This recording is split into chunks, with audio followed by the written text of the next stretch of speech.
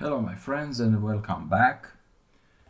I just found today is gonna be a very short video. I found this through going through my old files. When I was a student, I did some yoga. I was not so much practitioner, but I was more of an aspirant. I was reading stuff, and I grew up in the communism, so it was kind of, no, it was banned. People got to jail because of this. The party thought this was a threat to their whatever political supremacy. The idea is this: if you go to anywhere on the internet and type chakras, chakra means wheel in Sanskrit, I believe in Hindi too. There are 7 main chakras, maybe tens or hundreds of small ones. These are center of force energy. Here they are, like Muladhara, Svadhisthana, Manipura, Anahata, Vishuddhi, Ajna, Sahasrara. And each are responsible for certain energies, like Muladhara is the material, life. This is sexual, this is love, Anahata. Vishuddhi, I forgot what this is. Ajna is clairvoyance, you can see through walls. If you meditate and develop it and bring all the energy from Muladhara, which is very raw energy, bring it up and sublimate it, which means makes it more refined. You can activate these chakras. Each are responsible for something. The higher the chakra, the more subtle the energy. This is, for instance, enlightenment, becoming one with God. Sahasrara, the lotus with 1,000 petals. Let me run it. So you see, there's something called Kundalini. There's a circuit.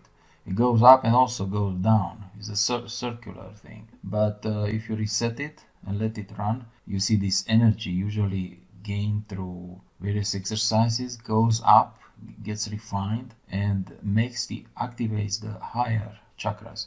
I only represented 3 chakras instead of 7 because it was easier. And when this snake energy, this snake fire, Kundalini, reaches a chakra, gives you energy and grows it, makes it, chakras don't rotate, they just vibrate, they pulsate. And the more advanced people who have practiced spiritual discipline, they can grow these chakras and become very good, very, gain CD, like paranormal powers. And let me show you here, there's some calculations. I work for a guy who he was trying to set up some spiritual discipline, and he had some requirements. I used a lot of sinusoidals. You see this harmonic function, this is modulated in amplitude, and I also modulated in some places in frequency. See, these are just long tables, big tables. You can build it in VBA, much easier actually. But at that time I was not very good with VBA, so I made it like this. This file will be available tomorrow. I'm gonna post it on my website. Under the video there will be a link, okay? Simply going on the website now is going to be the last post. So this being said, I'm going to tease you with something. Okay, here, check this out. Next model, I'm going to stop this, okay? Next model is going to be a driving car. You see?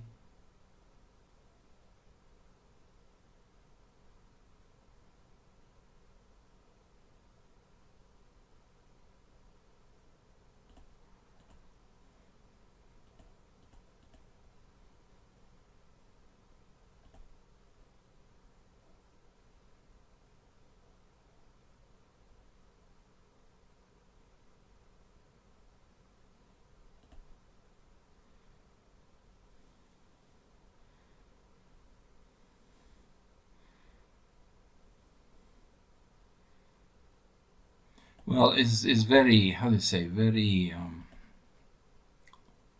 unfinished, okay? It's going to be much cooler, much better than what you see here.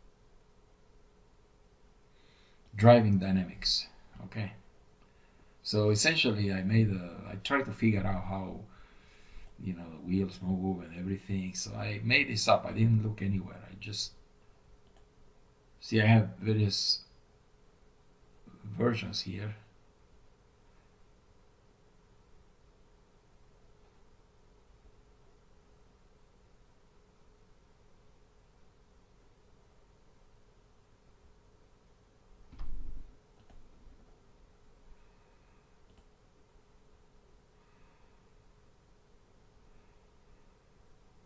This is an application for the previous tutorials, the control macros, the on-off button, the spin button, and the joystick.